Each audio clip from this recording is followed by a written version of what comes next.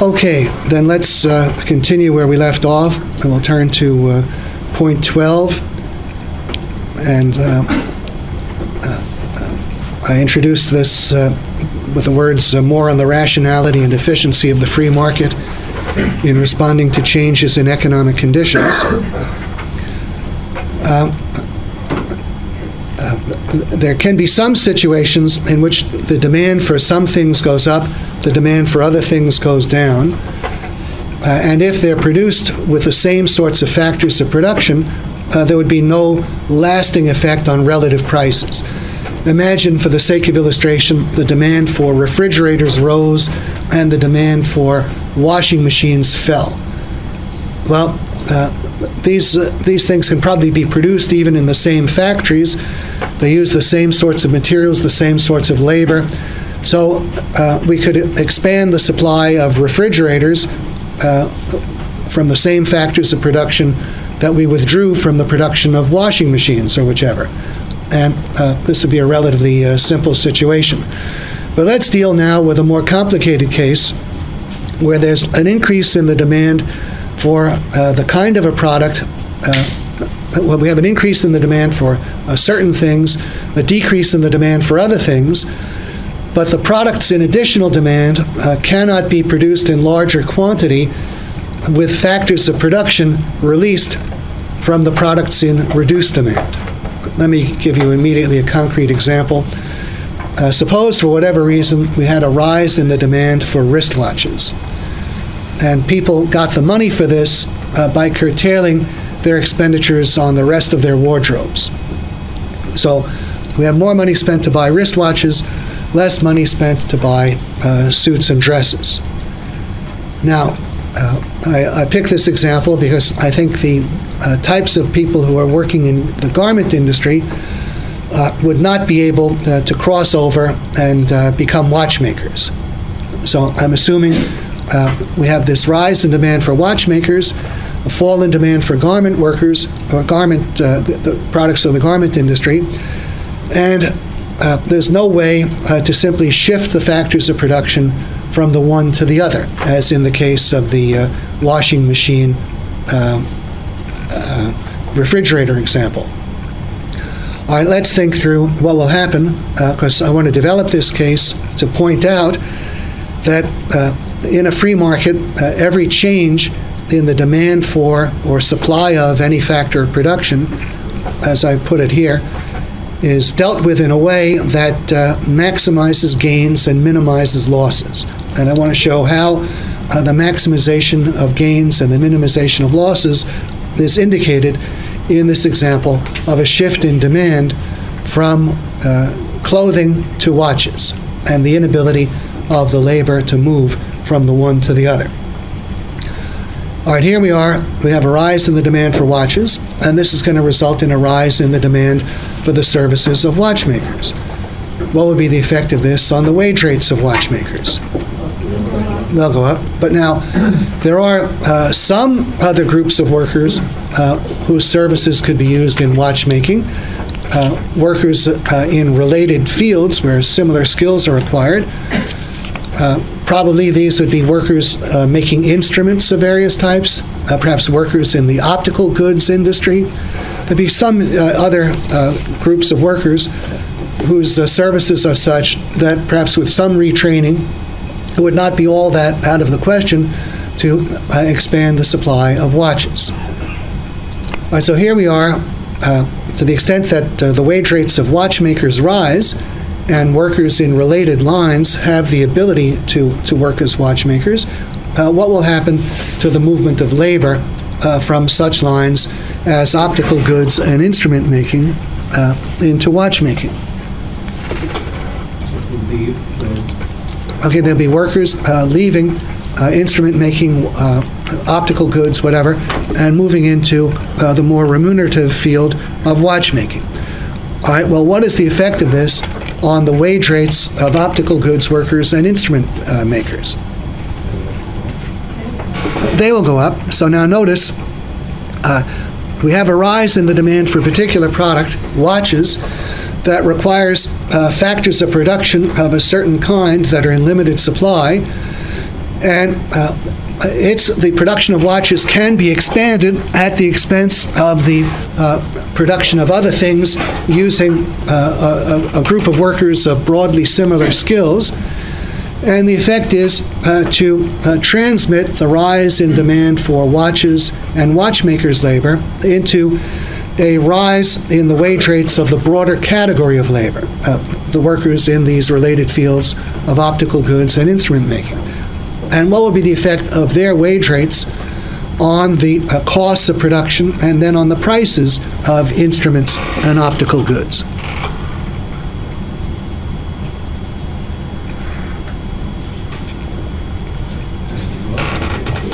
They will go up too.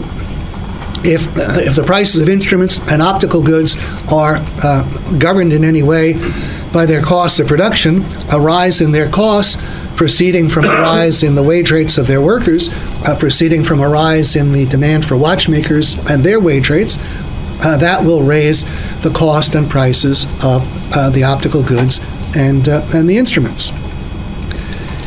And now, in response to the rise in the prices of optical goods, instruments, whatever, what's going to happen to the quantities of them demanded at their higher prices? There'll be less. Okay, now, can anyone see what in the last analysis is determining the extent to which watchmaking expands at the expense of the allied lines using the same sorts of factors of production?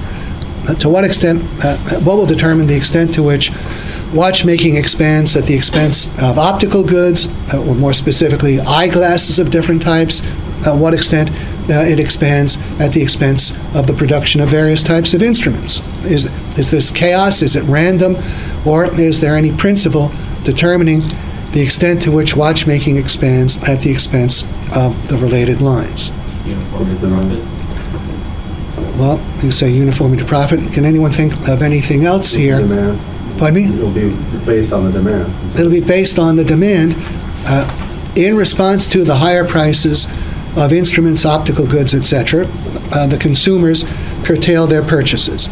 Now, which of the items they previously had been able to purchase will they dispense with in terms of their importance? Yes? Oh, the watches. No, we start off, they want more watches. Optical goods. Less clothes. Pardon me? We were talking about the garment workers, so they're using less, spending less on clothes. Well, they've spent less on clothes, but the garment workers cannot be used to enlarge the supply of watches. They lack the necessary skills. They can't acquire the necessary skills. The workers who could enlarge the supply of watches are optical goods workers, instrument makers, people of that kind. And the question I'm now raising is, what will determine the extent to which the additional labor for watchmaking is released from instrument making or from optical goods or both, or any other field? The demand, now, in connection with the demand, which goods will the consumers dispense with in response to the higher prices? Which optical goods, which instruments will they give up that they previously could afford? Those they consider the most important, or those they consider the least important? Okay, so notice the additional labor for the expansion of watches will be drawn from the previously marginal employments of this broader category of labor. The labor required for the expansion of watchmaking will come from the previously marginal employments of such labor. That might mean coming from the making of specialty sunglasses, telescopes for amateur astronomers. It'll be the market which decides. So you notice if the rise in demand for watches and the services of watchmakers ends up raising the prices of eyeglasses, well, in what way will consumers cut back on their purchase of eyeglasses? Maybe they would have purchased 2 pair of reading glasses and a pair of sunglasses. Now the price is higher. They'll discontinue one of these things. Which one will they discontinue? Sunglasses. Whatever they consider the least important. So for some people it's sunglasses. For some it may be the second pair of reading glasses. It'll differ from person to person. Other people, faced with a higher price of instruments, That means hobbyists pursuing home astronomy, they have to pay more for telescopes. Well, maybe they'll give up the telescopes or buy smaller, cheaper ones. The wider principle is the labor made available for the expansion of watchmaking will come from the previously marginal employments of that labor, the least important of the employments to which it was previously devoted, the least important among the most important employments. Okay, now, how does this example differ in outcome from instead of being initiated by an enlargement in the demand for one of the types of products and labor, suppose simply there was a reduction in the supply of such labor. Instead of there being a greater demand for the whole category of such labor, we had, and having to take it from its previously marginal uses, suppose we had a reduction in the supply of such labor, the broader supply of people possessing this set of skills. Pardon me? Don't you have very highly skilled people? Yes, we'd have very highly skilled people doing this work, but let's suppose some disease spreads among them. They get a virus from some of their microscopes or whatever, and their number is reduced to a certain degree. Now we have fewer such workers. What will happen to their wage rates? The wage rates will go up. Now, it doesn't matter in which specific line this originated, whether it was in the watchmaking line or it was in instrument making or wherever. There's less of the labor overall. What will be the effect of a rise in the wage rates of any component, any portion of this category of labor on the wage rates of the others? They'll go up. And now, even though most of the workers might have been lost in one particular line, does that mean that that line will bear the whole burden of the reduction in this supply of labor? What happens as the wage rates of that supply of labor go up? It attracts laborers from other sections. It'll attract labor from the related lines. Okay, now, from which lines will the labor be released? What's going to determine which of these various lines releases labor, given the overall reduction in the supply of labor? The least important. The least important. So, whether there is an increase in the demand for labor of a given type or a decrease in the supply of such labor, in both cases, some of this labor will have to be moved from certain employments to other employments. In one case, it has to be moved to satisfy the additional demand for watches. In the other case, it has to be moved to make up for a reduction in the supply, perhaps of instrument workers. In both cases, where does the loss get taken out? The least important. Anytime there is an increase in the demand or a decrease in the supply that is no longer available will be at the expense of the previously marginal employments. And there will be a supply no longer available to expand watchmaking. That supply is no longer available in instrument making and optical goods, and it'll be taken from the least important employments there. So, and this will of course apply not just to labor in scarce supply, but to anything. It'll apply to crude oil in scarce supply. In a free market, if we have a reduction in the supply of crude oil, what's the effect on the price of crude oil? It goes up. What's the effect on the price of all oil products? It goes up. Now, the rise in the price of all oil products will have to be sufficient so that the reduction in quantity demanded of the various oil products will result in a reduction in the quantity demanded of oil equal to the reduction in the supply of oil.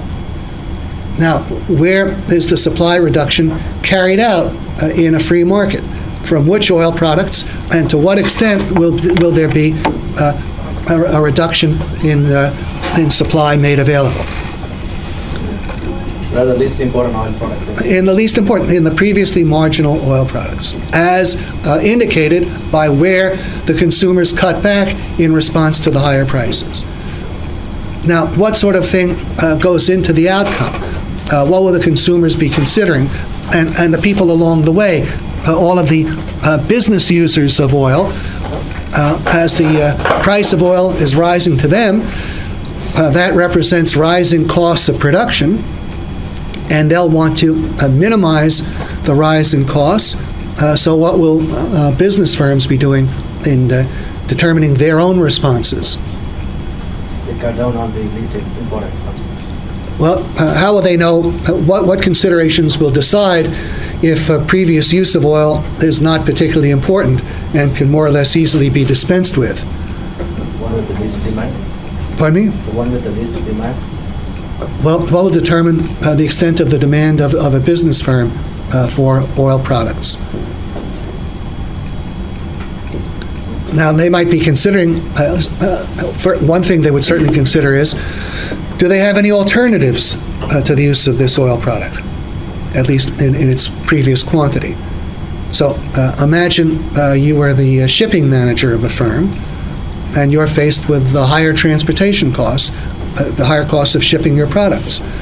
So you know that truckers' rates have gone up. What will you be looking at if it's possibly available? Do you have any alternative methods of shipping? If rail rates have not gone up so much, or there's barge transportation available, you'll switch based on whichever has the least rise in cost. Now, maybe you don't have an alternative, and you have to simply pass through the higher cost. And maybe you can't pass it through.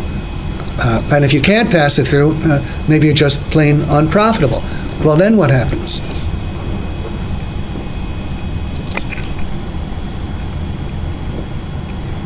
Then your operation will stop.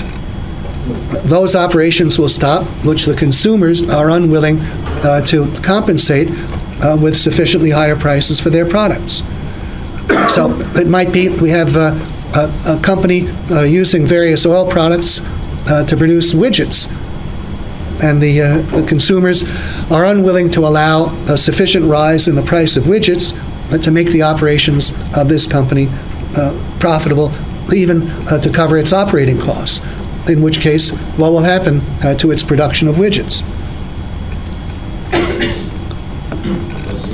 It will cease. And so there you have a reduction in the quantity demanded of oil. The consumers have decided this particular oil-using product is not sufficiently important. We're not going to allow prices that would cover the higher cost, and the thing is flat out unprofitable, doesn't even cover the operating costs.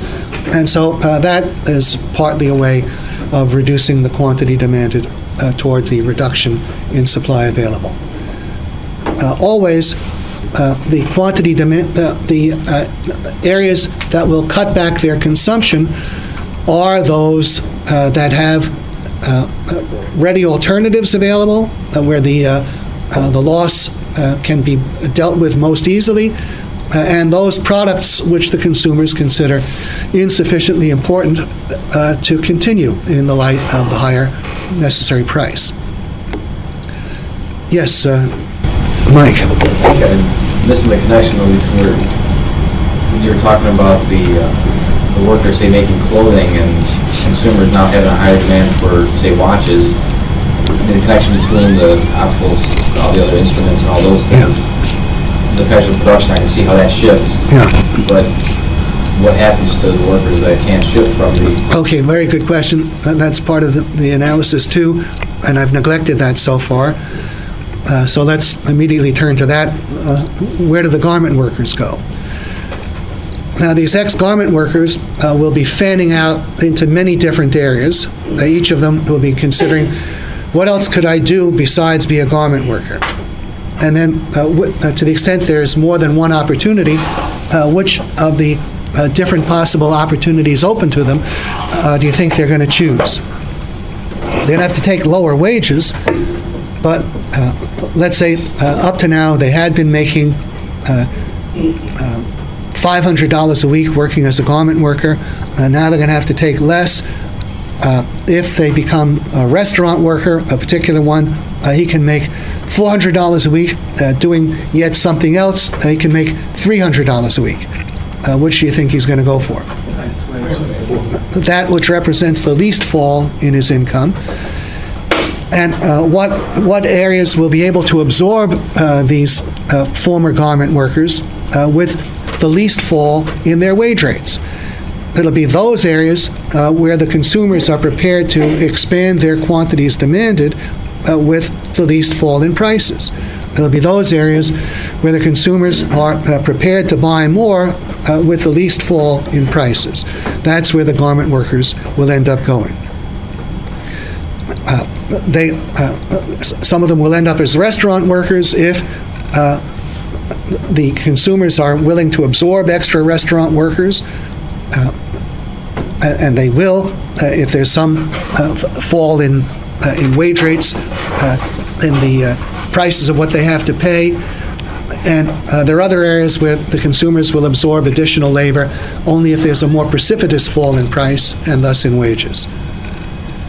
So as between uses which require a bigger drop in price to find additional quantities demanded, and uses which require a smaller drop in price to find additional quantities demanded, which do you think the consumers consider more important?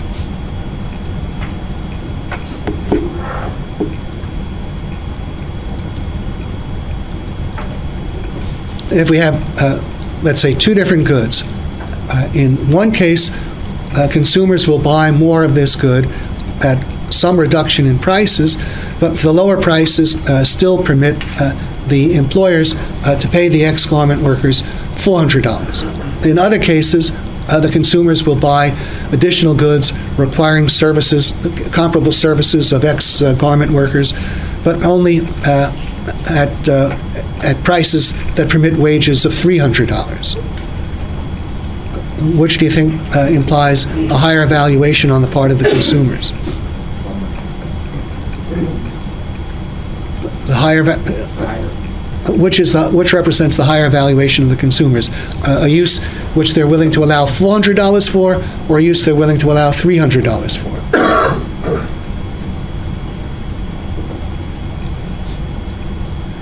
Which do you value more? Something you're willing to pay up to $400 for, or something you're willing to pay up to $300 for?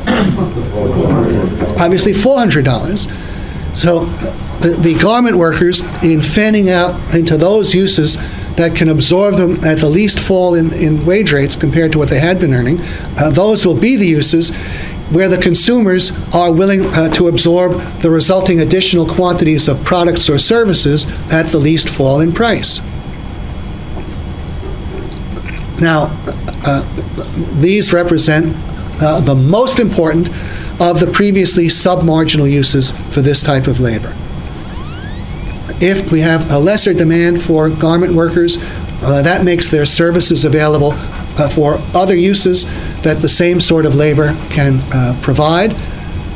And the uses into which that labor will be absorbed are those that are the most important among the uses that the labor was previously unavailable for because it was working producing garments. So factors of production in reduced demand, like the garment workers, they are channeled into the most important of their previously submarginal employments. They're absorbed in the most important of their previously submarginal employments. Those are the employments that can absorb them with the least fall in their wage rates. Now, how does this case differ from having a larger supply of such workers? Suppose the demand for garment workers had not fallen, and we just ended up having a larger supply of that same type of labor, equivalent to the labor that was released by the fall in the demand for clothing. Where would the additional labor be absorbed?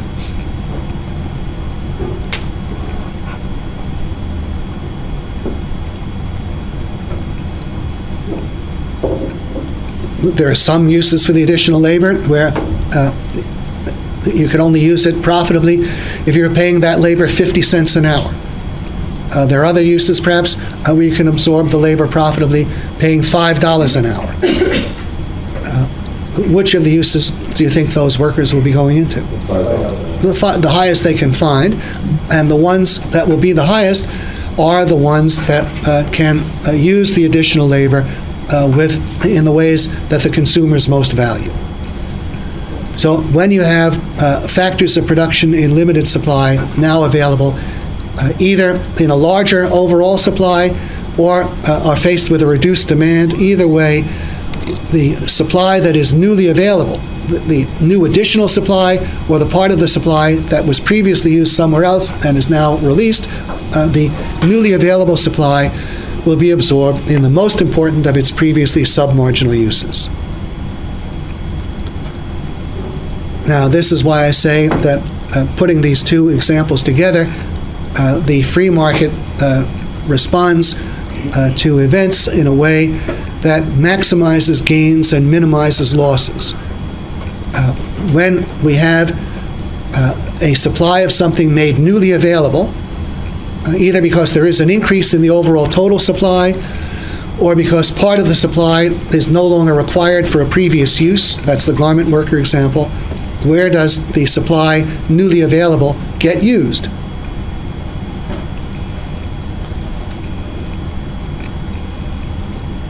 In the uses that can absorb it with the least decline in the incomes of the sellers. That's the most important of the uses previously not provided for. If we have a diminished supply, or we have an additional demand for something that requires that part of the supply be taken away from uses previously provided for, where does the supply no longer available get drawn from?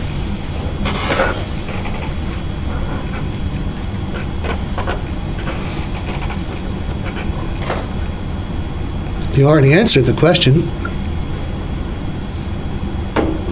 When we have a reduced supply of something or an additional demand for that same item, and then part of the supply is no longer available for previous uses, like the labor of optical goods workers and instrument makers, because they're needed to expand the production of watches, where does the supply that is no longer available get drawn from? Where will its use be curtailed to match the lack of availability of supply? Yes? Least important. The least important of the previously covered uses. So decreases in supply or increases in demand for a factor of production in limited supply, they are met with the least possible loss. They're drawn from the least important of the employments previously covered by that supply. When we have an enlarged supply, either because the overall supply is greater or because part of the previous supply is released due to a diminution in demand somewhere, the supply newly available goes to the most important of the employments previously not provided for. So additions to supply go to the most important of the previously submarginal employments. Diminutions in supply come from the least important of the previously marginal employments. They come from the previously marginal employments. This is how the free market responds. So if, for example, we have to cope with less oil, then the reduction in the supply will be drawn from those uses which are the least important of the uses of oil that we have previously provided for. And in the process, what will be involved in determining what these uses are, everybody in the system, whether in business or as a consumer, will be contemplating what alternatives do they have to the use of these oil products. They see the higher price of oil, and that makes them sit up and take notice, and they have to decide how much do I want to continue using so much of this? What alternatives do I have, if any? And to the extent that people have alternatives, like in the face of a higher price of gasoline, there'll be some people whose alternative might be they could carpool. Or there'll be other people, if they live in an area with other kinds of transportation, they might decide to take a bus or a subway or whatever. Business firms might decide, if they have different factories in different parts of the country and their heating bills are sharply increasing, They might decide they'll concentrate their production in areas that aren't as cold to hold down the costs. Or they change their shipping methods. Or in some cases, they have to cease operations. But overall, the outcome, if, for example, there's 1 million barrels of oil per day less that would be available, if that's the grand total, then somewhere there has to be 1 million barrels of oil a day no longer consumed. And that will mean there's somewhat less production of gasoline, somewhat less production of heating oil, jet fuel, propane, butane, etc., etc. And what's going to determine to what extent there's less in each of these different possible uses? It'll be where the demand for the resulting products is cut back, where there are no readily available substitutes. The outcome will be determined literally by the thinking and consideration and planning of all the users of oil and oil products in the economic system.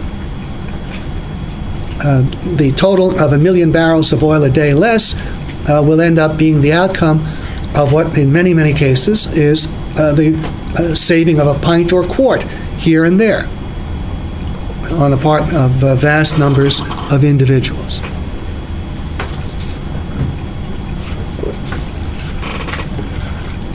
Now, finally, I turn to point 13, more on the harmonious integration of all production and consumption in a free market. We've actually, I think, if I'm not mistaken, already dealt with the significance of using lower priced factors in place of higher priced factors. If not, perhaps, does anyone recall that discussion? Do we have it? What's this? Suppose you can find that they're now able to substitute aluminum for silver, let's say, in some industrial use. And silver is $6 an ounce, and aluminum is what? Does anyone know the price of aluminum? $1 a pound or something like that. Radically cheaper than silver. All right, if that is their relative prices, $6 an ounce and $1 a pound, what does that signify about the marginal utility of an ounce of silver versus a pound of aluminum? It's substantially higher, right? Well, now, to the extent that we could substitute aluminum for silver, even if it took a pound of aluminum to substitute for an ounce of silver, if it's an ounce for ounce, that's even less.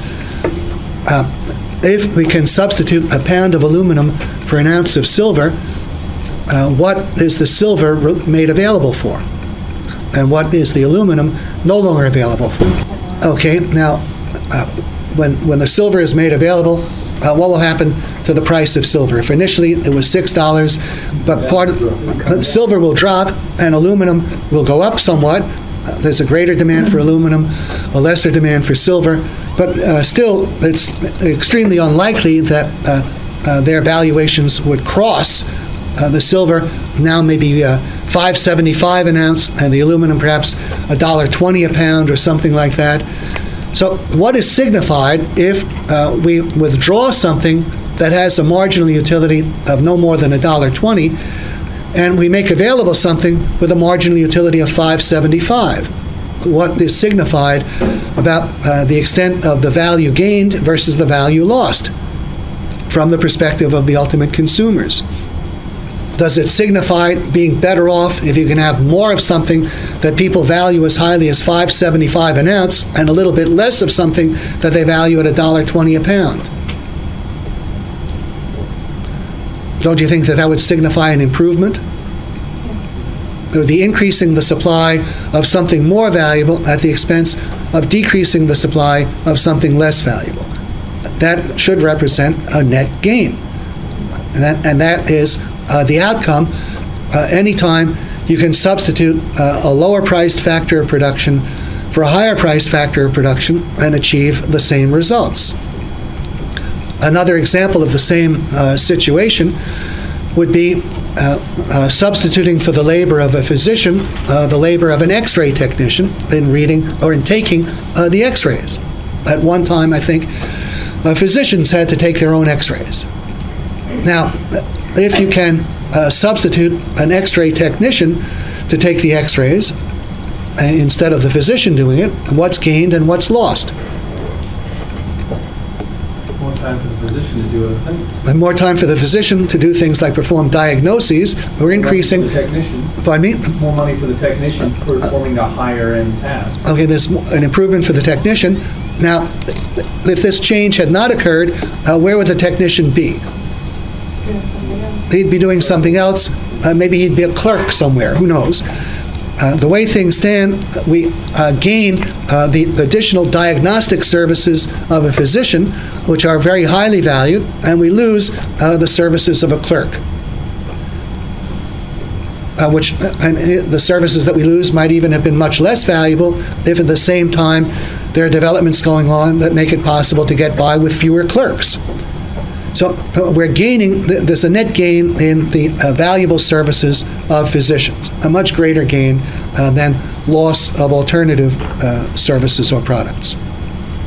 And that's the outcome anytime you are able to use an equally good, less expensive factor of production in place of a more expensive factor. Now, this is something that's not generally seen. I mean, obviously, businessmen are concerned to the best of their ability. Anytime they can find an equally good, less expensive way of doing something, they'll do it. But I don't think very many of them are aware of the wider social implications of their behavior, and still fewer people in the general society are. They don't see concern with holding down costs as a means of contributing to the expansion in production in the economic system. Now, further development along these same lines, I mentioned the significance of cost calculations. Now, very, very often, perhaps more often than not, there's more than one way to produce a given good, more than one way to accomplish a given result. For example, suppose your objective is to get across a body of water. Well, one possible way is to build a bridge across the body of water. Or you could tunnel under the water. Or you could have a ferry boat line. Or you could detour around the body of water. These are different possible ways. And you could locate the bridge or the tunnel at different points. Those are more possibilities. You might have different designs. You can have different types of bridges and so forth. Similarly, when you generate electric power, you could do it in some instances through falling water, or you could use solar power. You could have coal-fired plants, oil-fired plants, gas-fired plants, atomic plants. They're all different possibilities, and each of these has probably several different variations of design. Now, other things being equal, which will the business firms in question want to choose? Which methods will they want? Yes? Is there any uncertainty as to which they would prefer, other things being equal? The lowest cost method. They prefer the lowest cost method. Now, the fact that a method is lower cost has a major, wider economic, social significance. It means the lower cost method is the method that has the least adverse impact economically on the rest of the system. It withdraws the least valued combination of factors of production at the margin. It makes possible this given result in a way that interferes least with the ability to produce in the rest of the economy, as indicated by the sum of the prices of the factors of production. The reason one method has a lower cost than another method is the result of the fact either that it's able to use smaller quantities of the factors of production or less valuable factors of production. Either way, to the extent that it succeeds at its lower cost by being able to use smaller quantities, what is obviously the effect on the ability to produce in the rest of the economy. it's greater. Factors of production are left over to produce in other lines. To the extent that the lower cost is based on using less valued factors of production, well, that means it's making the more valued factors of production available for other things. It's accomplishing this result by the withdrawal of relatively low valued factors of production and leaving the more highly valued factors of production available for other things. Now, this is something very few people have realized, I think, but the cost of accomplishing anything is an indication of its overall economic impact. The cost of achieving any given result is the indicator of its overall economic impact. And following the lowest cost methods, which is what businessmen are automatically doing based on the profit motive, that means the production of each particular item is geared in such a way that it permits the greatest production in the rest of the economy. It has the least adverse economic impact on the rest of the economy. And I think this is something almost totally ignored. There's very little discussion of economic impacts, much less realization that costs are the indicator of economic impact. Instead, we have concentration on such things as environmental impact that no one could truly describe to begin with. And there are demands that there be the minimal environmental impact irrespective of the cost, which means irrespective of the economic impact.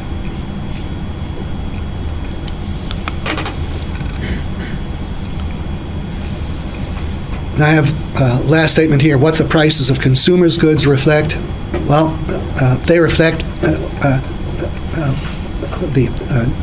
degree of scarcity of the item itself, together with the valuations of all of the buyers and potential buyers. But also, where you have consumers' goods that come from factors of production in scarce supply, like gasoline coming from oil, the price of gasoline is indirectly an indicator of the overall supply of crude oil and the demand not only for gasoline, but for all the other oil products. The demand for all the oil products factors into the demand for oil and thus into the price of oil, which comes back via cost into the price of gasoline. And so the price of something like gasoline, whether one is aware of it or not, is an indicator indirectly of the overall supply of crude oil and the demand for all of the different oil products. Okay, let me pause here and ask if we have any questions. I know some of this may be a little difficult, but I don't think it's all that difficult. Well, I hope you all have with you Supplement 5. I didn't realize I was going to get this far tonight, so I perhaps should have, had I known it, I would have sent you all an email and told you to bring Supplement 5. By all means, bring it next week. All right, what we've done up to this point, I think, is hopefully gained some understanding of the fundamental principles of price formation in a free market.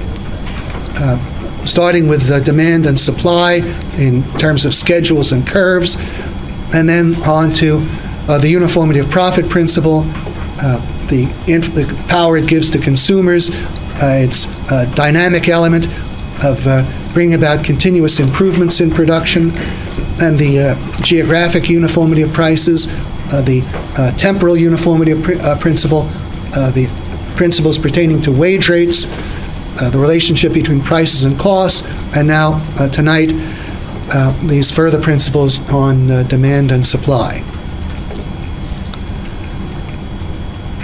And in the light of all this, we're now in a position to consider interferences in the free market in the form of price controls and their offspring, shortages. And these discussions, I think, will help to confirm and reinforce the value of the free market. And while price controls do not have tremendous immediate topical relevance. There are some instances of price controls, notably rent controls. It's not at all unlikely that within not too many years there'll be further examples of price controls, or at least widespread demands for their imposition, and we'll be lucky to avoid their imposition. And that's to be expected if you have a society with very, very little understanding of how the price system operates or what it accomplishes. I think the way most people see prices is they think prices are arbitrarily set by the sellers at the expense of the average consumer, especially when we have prices rising. People tend to blame businessmen for the rise in prices. They think the rise is arbitrary without any foundation or justification. And they then look to the government as the agent to put the businessmen down. I don't think, in fact, the way I think people look at matters is not very different than the way our ancestors centuries ago looked at the physical world. You know, it hasn't always been the case that people regarded the physical world as lawful, as functioning according to natural laws of physics and mathematics. Try to think of the mentality for a moment of people in the Dark Ages. And the screen went off. Thank you. Try to think for a moment of the mentality of people in the Dark Ages. And perhaps they'd have a flood and someone's little hut would be washed away, or his oxen or whatever contracted some disease and perished. What kind of reaction might we expect such people to have? What kind of explanation would they have of these terrible phenomena, and what sort of remedy would they seek to deal with them? Do you think their explanation would be, oh, we had floods because there was tremendous snowfall in the mountains over the winter, and we had an early spring with high temperatures, so we had a lot of melted snow that produced the floods, perfectly understandable. And we have the disease because there are certain germs which are carried by certain bugs or whatever that bite the animals. They die, maybe people die. Do you think the explanation would run along those lines? I don't think so. So what sort of explanation do you think they'd have? Something along religious lines, in a way, broadly considered. How would they view their ills? From where did they come? Well, there are evil forces working in the world, out to harm them. And what would be their source of protection? The church. Okay, it could be the church or some sort of a mystical remedy.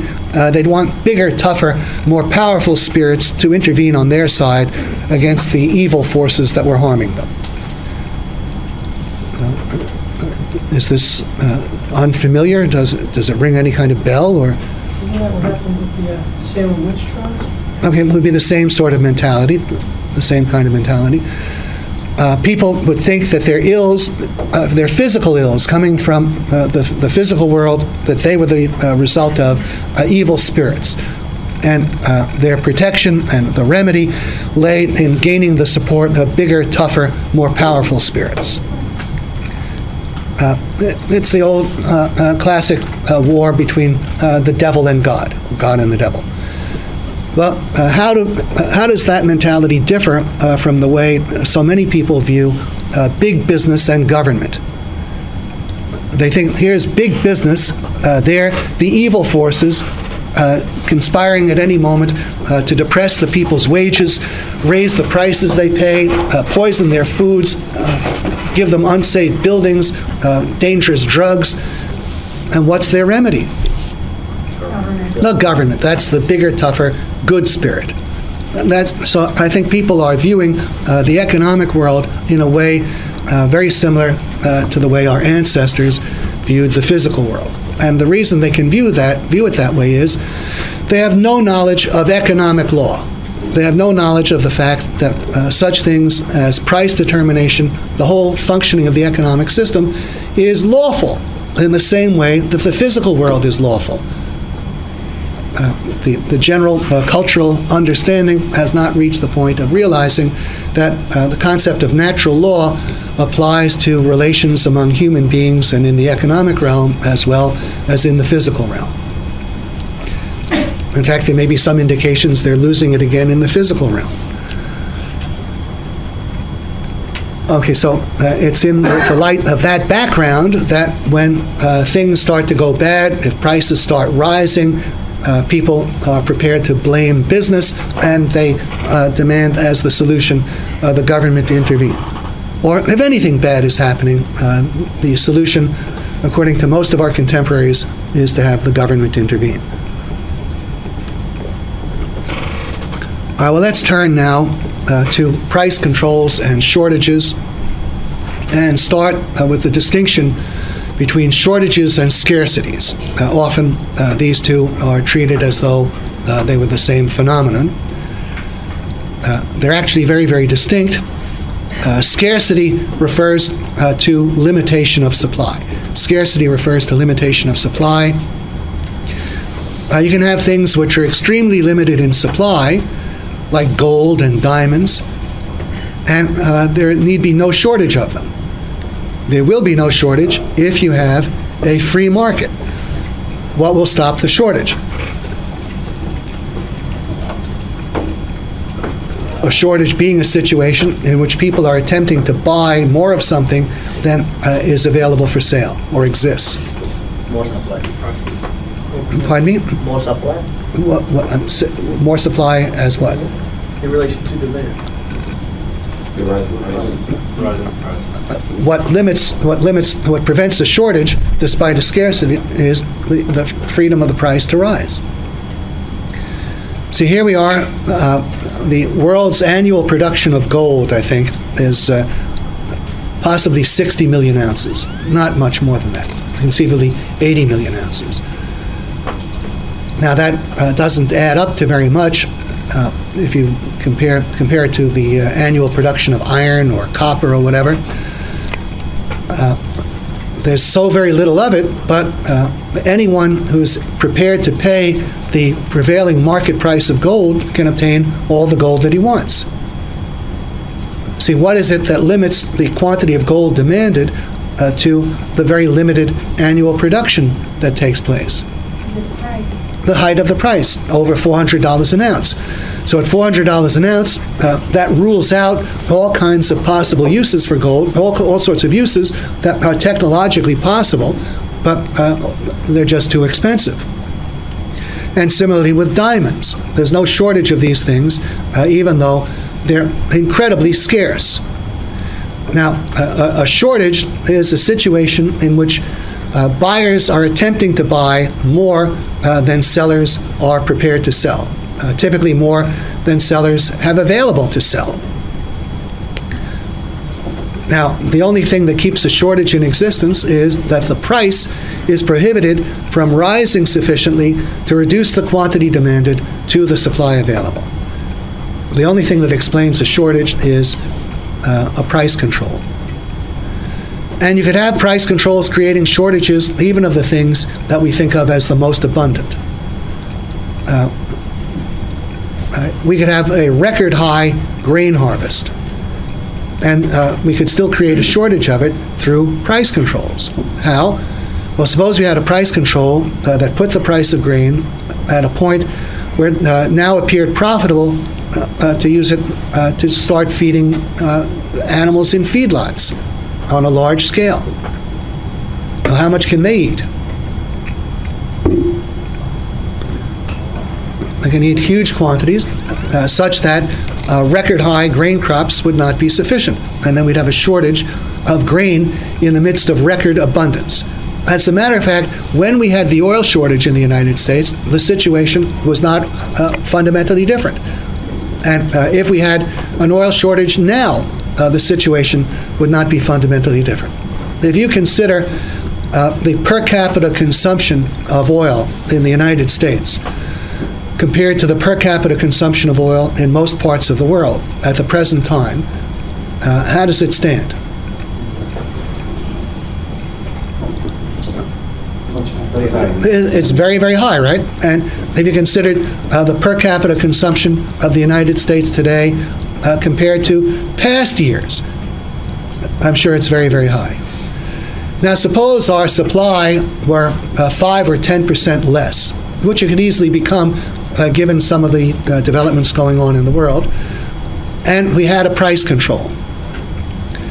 So prices would be frozen about where they are right now, but we have 5 or 10% less supply available. Well, with the same set of prices, how much oil would people be attempting to obtain? The same as they're now doing, but they'd be 5 or 10% less. So what situation would exist? A shortage, and we'd have that shortage even though, from the point of view of most of the rest of the world and the point of view of most of modern economic history, our supplies of oil per capita are at extremely high levels and still would be even if they were 5 or 10% less. So we'd have a shortage in the face of very great physical abundance. Well, what would explain the shortage? Price control. The price control. The price control. If we didn't have the price control, even though the supply diminished, a diminution in supply would not cause a shortage. What would it cause? Which would stop the shortage? Which would stop? It would cause a rise in price. At the rise in price, the quantity demanded would be reduced to the same extent as the supply available, so no shortage would result. Now, let me try to explain this next point. Scarcities do not cause shortages. Well, I've actually explained that. Scarcities by themselves cause higher prices. In the face of the higher prices, the quantity demanded is reduced to whatever extent needed to make it commensurate with the reduced supply. But then I add, shortages cause scarcities. Well, shortages make scarcities worse by their disruptive effects on production. With shortages, the fact that the price is not allowed to rise, that allows the item to go on being used for previously marginal purposes, and at the same time, the supply may now be unavailable for the most vital and urgent purposes. So you just think, if we have 5% less supply, and the least important of the uses are still being provided for, somewhere there has to be a reduction in usage. Only because the price is prohibited from rising, the reduction in usage will not be at the expense of the previously marginal employments. It might well be at the expense of the utmost vitally important employments. And exactly that is what happened in the oil shortage that we had back in the 70s. Now, I know some people complain, why do I talk about the oil shortage in the 70s? Because happily, there was no oil shortage in the 80s or 90s.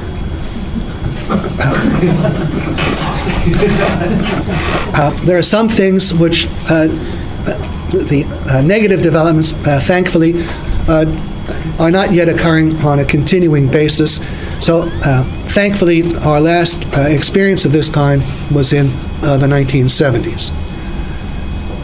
Now, in the first oil shortage, the major one, the more protracted one, which occurred in 73, 74, there were actually news stories about oil rigs off the coast of Louisiana being threatened with having to shut down because they lacked certain oil products necessary to their continued operation.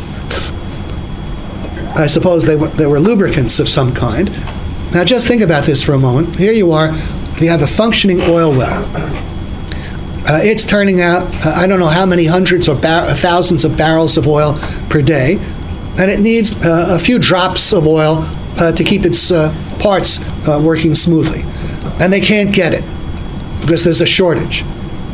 Well, where is the oil that they would need? Someone else has it. Now, just think about the fact, is there any use for oil products that would be in a position to outbid an oil well for the use of oil? Probably not, very rare. No, it's different. I doubt that anything could. If for a few drops you're producing hundreds of gallons,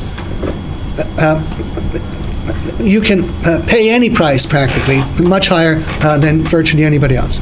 So in a free market, there could never have remotely been a question of oil rigs being threatened with shutdown for lack of any sort of oil supplies. But when you have a price control, the most marginal use of oil can still go on, affording it, and if it continues to be supplied, someone else somewhere has to do without, and that party can end up being oil fields, oil rigs. Now, the oil rigs didn't have to shut down, but the only thing that permitted them not to was there was some special executive order, perhaps by the governor of Louisiana, I forget just whom, mandating the shipment of the necessary oil supplies to them. But it took this special directive to keep them going. Another example along the same lines, a little less extreme, there were truckers delivering food supplies to southern Florida who refused to go ahead and deliver them because they were afraid, in the face of the shortage of diesel fuel and gasoline, that on their way back up the Florida Peninsula, they wouldn't be able to find fuel. Now just think, here we are, people delivering food supplies. Now, if you had a free market price of fuel, let's say the price is going to be stiff, but what's required to compensate the truckers for their higher fuel costs when we get down to cans of peas and so forth? A somewhat higher price, maybe a penny a can for this and that. Do you think that the delivery of food supplies would have been an item sacrificed because of the diminution in the supply of oil that we had? If we had a free market and the truckers were able to outbid the marginal users of oil? No. So a major consequence of price controls in depriving the market of its means of adjusting quantity demanded to the supply available is that it literally makes it possible for the most marginal employments of a product or factor of production to go on continuing to be served at the expense of the most vital and urgent employments. And to the extent that that happens, what do you think happens to production? If we had had the oil rigs actually shutting down for lack of oil products to keep them going, what would that have done to the production of oil? It would have decreased, made the scarcity worse, much worse. Well, it's in the nature of price controls and shortages by causing such economic chaos to reduce the ability of the system to produce, diminish supplies, make scarcities greater. So this is why I say price controls cause shortages.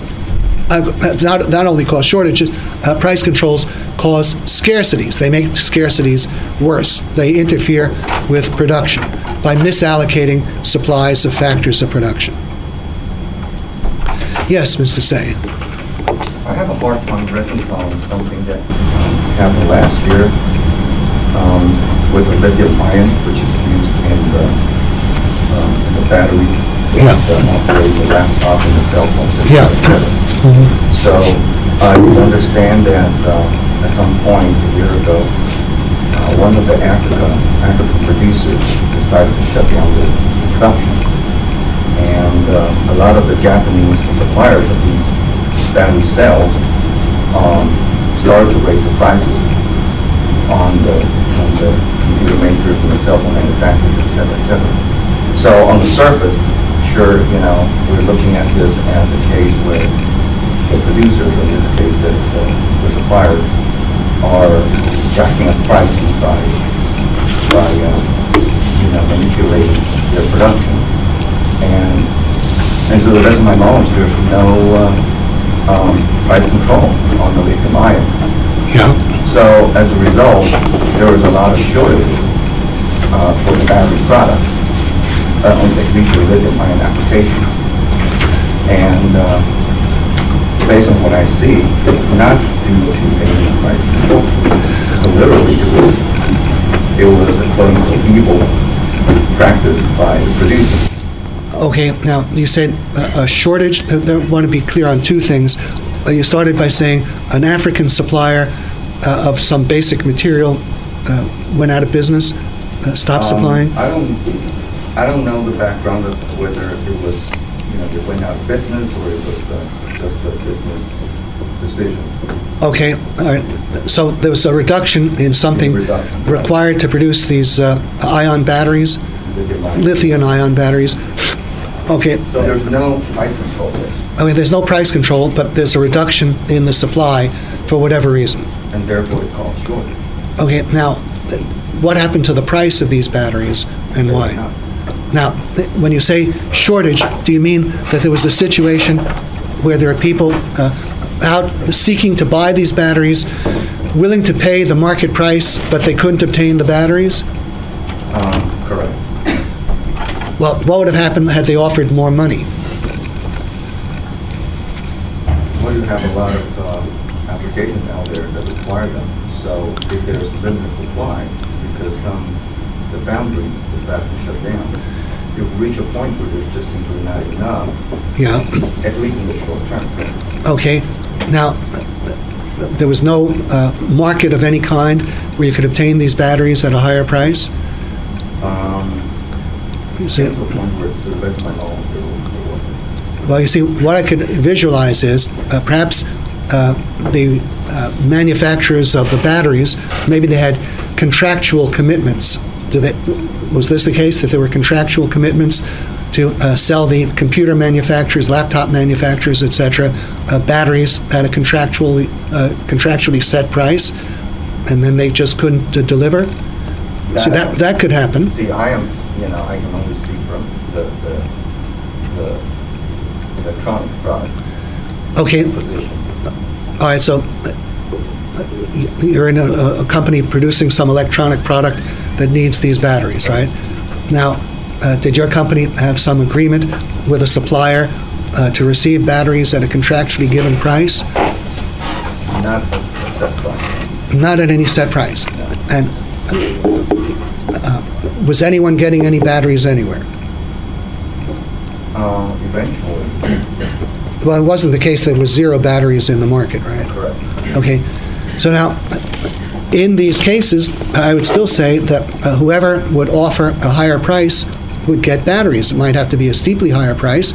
It might have to be someone who's getting his batteries, but at a sufficiently high price, he'll give them to you.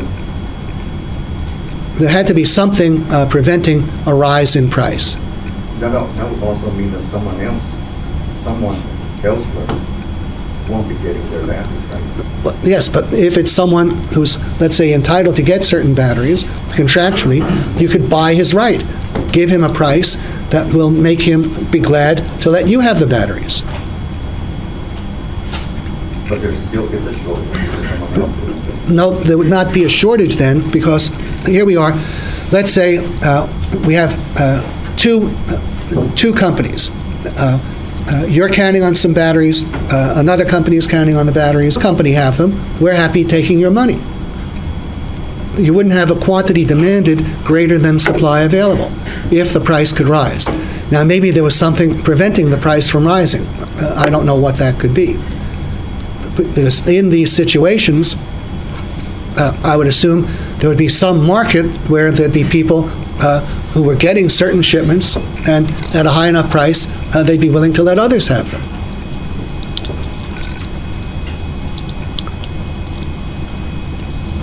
So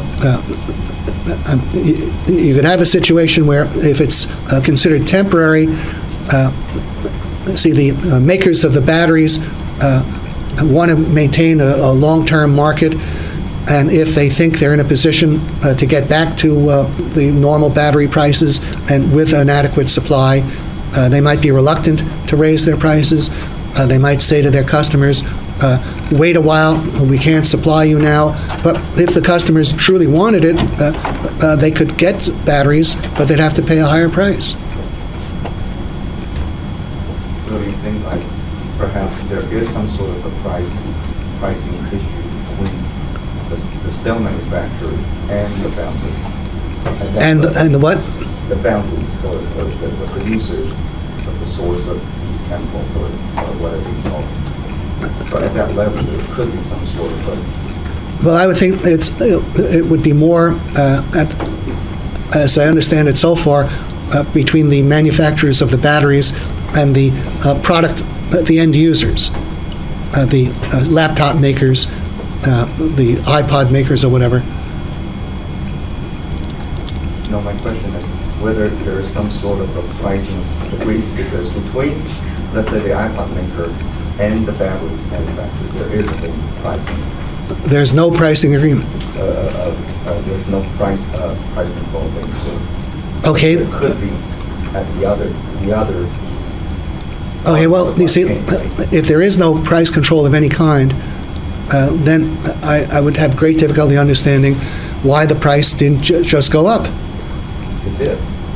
Well, if it did, then there wouldn't be a shortage unless the price didn't go up very much or not enough. So this is not considered a shortage? A shortage, I would say a shortage is a situation in which, at the prevailing price, buyers are seeking to buy more than is available. And buyers will seek to buy less if the price goes up. Now, maybe they won't seek to buy less if the price goes up just a little bit in certain circumstances, but certainly the price is capable of rising sufficiently so that whatever the supply in the market may be, that's all the buyers will seek. So anyone able and willing to pay that price, however high it may be, will be able to get the supply. He'll be able to get whatever the supply may be. Now, just ask yourself this. Think in terms of an auction. I think this gets to the essence of it. Here we are, we have an auction, and there's one item up for auction, and initially there's 100 bidders. Will there continue to be more bidders than there are units as the auction progresses? There'll be fewer and fewer bidders until what? Now here we have a case, there's only one unit. There's only one unit. We started with 100 bidders. How many bidders will we end with? One, because the price will be high enough so that it's too high for all bidders but one. Now, if we have 2 units, the price will be high enough so it's too high for all bidders but 2. If we have 2 million units, it'll be high enough so it's too high for all bidders but for these 2 million. Now, if we have a situation where normally there's 100 million units and then for some reason there's 50 million units, well, initially the price was such that 100 million units could be afforded. Now the price should rise so high that only 50 million units can be afforded. Unless there's some kind of restraint preventing the price from rising. And incidentally, if the price did not rise, you couldn't look to any kind of manipulation motive. You see, what you might find occasionally is if there's a very rare material and its price will go up if its supply is reduced, it could, in some circumstances, pay the producers to reduce the supply, but only if they can succeed in driving the price up. See, you might have a cartel arrangement sometimes. You might have one firm controlling the whole supply. Like De Beers, for many years, that's a cartel of diamond producers. They maintain a high price of diamonds by restricting the supply of diamonds. They deliberately hold back diamonds to make them scarcer in the market. Does that create a shortage of diamonds? Why not? Because somebody's controlling the supply. Because the price is going up. Because the price goes up to the point of reducing the quantity demanded to the limited supply available. Now, if something analogous were to happen in the making of lithium-ion batteries, then the only possible explanation of anyone doing this would be that he hoped to get a higher price, but at that higher price, there would be no shortage. The item would be scarcer, more expensive, but it wouldn't be in a state of shortage. A shortage exists when the supply is reduced and the price is not allowed to rise. That's what would create the shortage.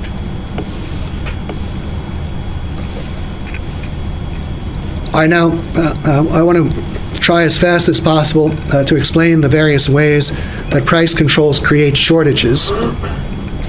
Once they do create shortages, then as I've indicated in these examples of the Louisiana oil rigs and the trucking, the food shipments to southern Florida, once you have a state of shortages, then production can decline further just because of the economic chaos entailed in shortages, something we'll investigate in considerable detail probably next week. It has to be next week. But first I want to go into how it is that price controls create shortages. They do so by artificially enlarging the quantity of a good demanded. I think we've seen that. If you hold the price down, you're allowing the quantity demanded to be maintained, not to be restricted to the supply available. But now let's briefly consider the various ways that price controls also reduce supply, apart from their further devastating way via having created shortages. Well, one very obvious way is insofar as they make the production of a good unprofitable. And this occurs particularly if you have a period of inflation. Take rent control and the price controls we had back in years past on oil. You could also have the same thing on electric power, or anything where there's a controlled price. If we have inflation, what will inflation be doing to the costs of production of these items under price control? It increases it, and then what does that do to the ability of such firms to save and reinvest to meet growth in demand? They can't do it. So you have growing demand and the inability of supply to keep pace because the profits and reinvestment are restricted. I think this goes a long way toward explaining the phenomenon of brownouts and blackouts in electricity. The profits of electric utilities, they've been under price control. They're a regulated legal monopoly, so it's understandable why there's price control. But you could have a controlled price that wouldn't curtail their production, provided the controlled price were high enough to give them a competitive rate of profit. If you have a controlled price that yields a competitive rate of profit, there will not be a shortage, at least not as a permanent situation, because it makes it possible to enlarge the supply to keep pace with the demand. But if you have a controlled price that prevents that, and the demand is growing, and inflation is further raising costs, well, then you'll have the demand outstripping the supply. And plus, here in California, in particular, the situation has been worsened by the fact that even to the extent that the power companies have wanted to build power plants again and again, they've been prevented by environmentalism. So making the production of a good unprofitable or insufficiently profitable to keep pace with demand, that will result in shortages. But you can also have something unprofitable to the point where the industry will disappear. And there, rent control in New York City, I think, is a leading example. Rent control was imposed in New York City in 1943, and the controlled housing was subsequently allowed a few 15% rent increases. Meanwhile, what did inflation do to the costs of constructing and operating housing? It increased it radically, and so in case after case, the rent-controlled housing became more and more unprofitable, not even covering the operating costs. And when that occurs, what happens? Pardon me? Goes away. Well, the housing becomes abandoned. And there were tens of thousands of apartments in New York City, particularly in the South Bronx, that were abandoned, where many fires were set to get the proceeds of insurance, I assume. I remember taking an elevated train ride in the South Bronx some years ago, and it reminded me of newsreel shots of Dresden, Germany after the Allied bombings. It was really a period, a scene of devastation. And you'd have to expect that if inflation continues jacking up the costs and the rates are frozen, well then more and more of the supply becomes unprofitable to maintain and it disappears. And to a large degree, in some places, rental housing has almost disappeared. Its place has been taken by co-ops and condominiums. I think the growth of co-ops and condominiums is very much a response to rent control or the threat of rent control. The idea of separate people owning pieces of one building, it doesn't make all that much sense. The logical procedure is a landlord owns the building and he rents the units.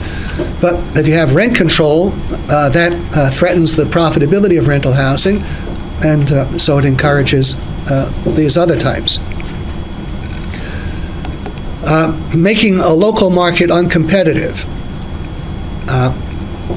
If you have price controls in some local markets, but not in all, and I think that was the case when we had price controls on oil.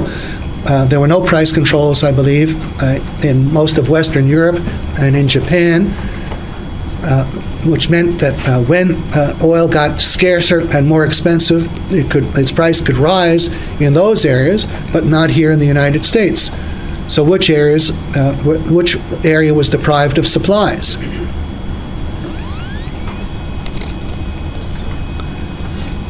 The United States. We were made uncompetitive. The price control prevented us from matching the bids for oil with Japan and Western Europe.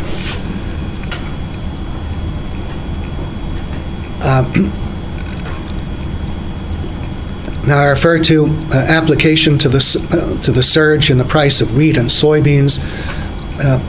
I mentioned that we've had tremendous agricultural surpluses because of the farm subsidy program. But in 1972 and 1973, most of these surpluses, at least for the time being, were suddenly swept out of the country.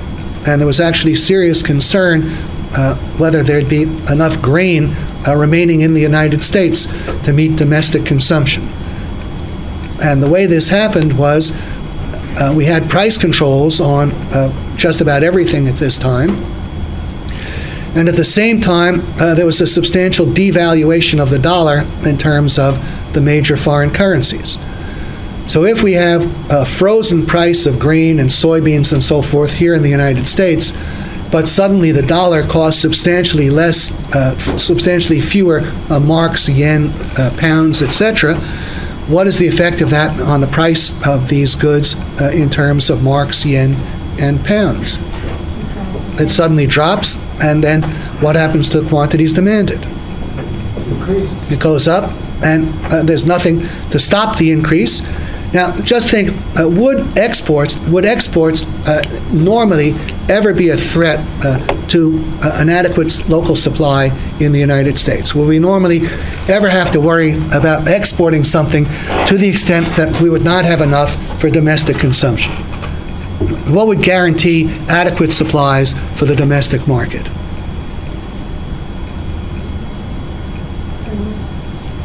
Pardon me? Free market. A free market. If we have a greater need for supplies here, the price rises. As the price rises, that diminishes the quantity of foreign of goods demanded from abroad, and it protects the supply here. But if the price is prohibited from rising, then is there anything that can operate to protect the domestic supply? No, then it is threatened. And then the next step to protecting it was to impose export embargoes. It's usually not recalled, but in the very same year that OPEC had this oil embargo against us, we imposed a soybean embargo against Japan. Not because we were deliberately out to wreck the Japanese economy, but because as the result of our price controls plus currency devaluation, there was a huge export of soybeans to Japan, and prohibiting the price of soybeans from rising, the only way to protect domestic supplies was to prohibit their further exportation. And then the aftermath of that was that the Japanese encouraged a great production of soybeans in Brazil. So our exportability was diminished thereafter. We had freezing weather in the Northeast, in New York, New Jersey, New England. There was a natural gas crisis in 1977. Schools had to close, factories had to close, because there was an acute shortage of natural gas. And hardly anyone saw the connection between price controls on interstate natural gas. At the time, I think it was the Federal Power Commission, was controlling the interstate price of natural gas at something like 42 cents per cubic foot. Meanwhile, in Texas, Louisiana, and Oklahoma, where most of the natural gas is produced, they had an unregulated intrastate market where natural gas was selling at over $1 a cubic foot.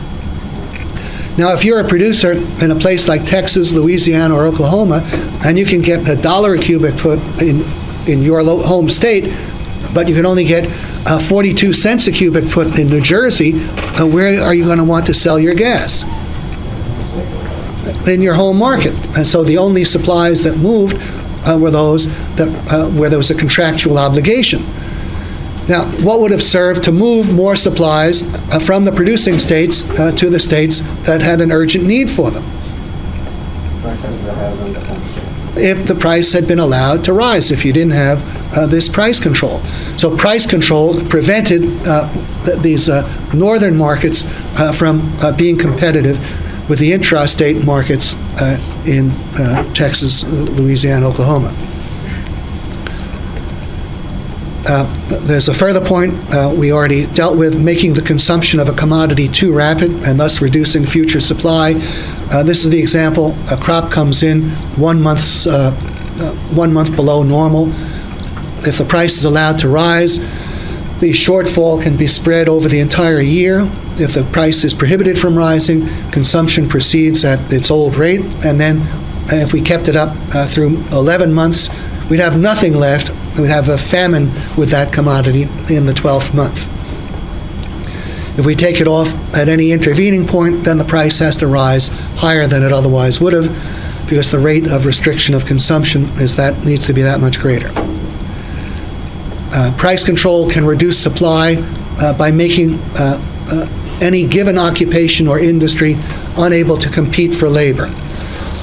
Imagine, for example, that the government were trying to control some particular price.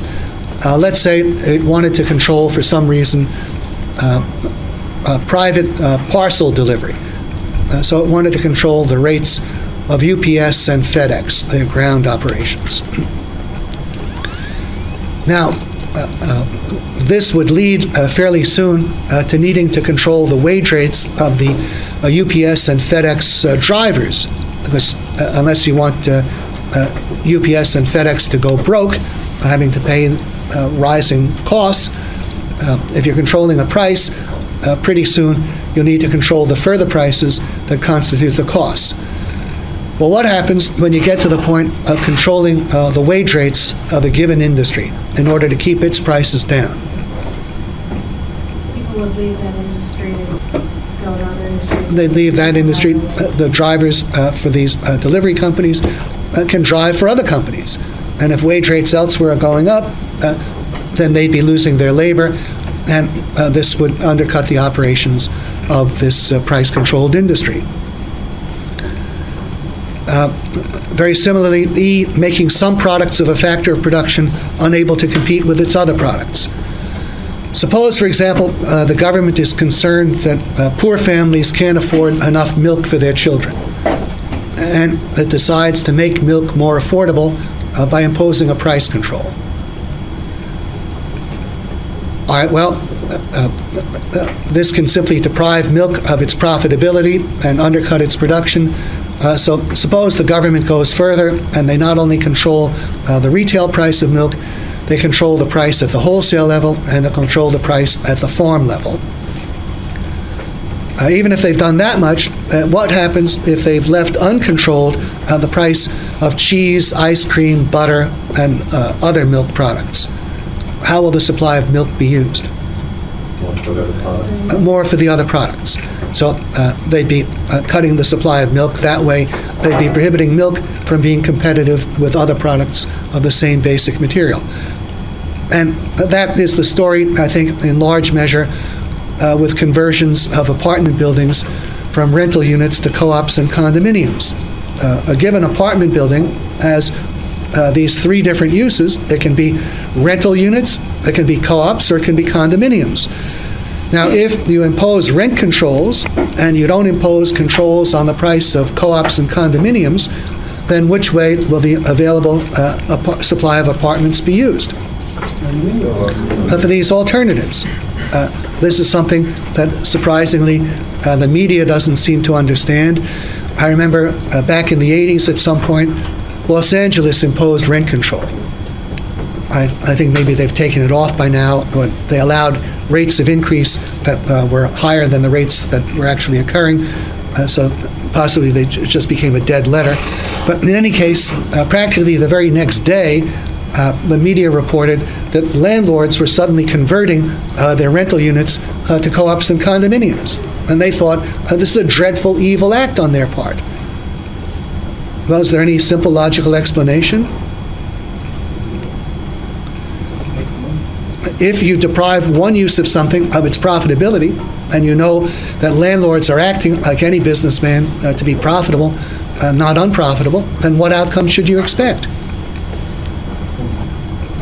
Who should bear the responsibility? The landlords for doing what comes naturally to them as profit-seeking businessmen, or the Los Angeles City Council for acting in defiance of that? I think it's obviously the Los Angeles City Council, not the landlords, for acting to be profitable. Okay, I see, well, I'll just make my last observation, how price controls are equivalent to a prohibition of production. In New York, for example, the city government for all of these years would always say they'd like nothing better than to have more housing. They'd love more rental housing. What more could they desire more ardently? Well, that's all fine and well and good. The only thing is that by their behavior, they demonstrate that they don't want the housing to be profitable. Well, if you tell people, go ahead, please do it, you're welcome to, but we will prevent you from profiting from doing it, well, will anyone do it voluntarily? How does that differ in substance from making the activity illegal? It really doesn't. It's essentially the same thing. So you often have, I don't know if the concept of hypocrisy applies when it results from such profound, enormous, unfathomable ignorance. Okay, see you all next week.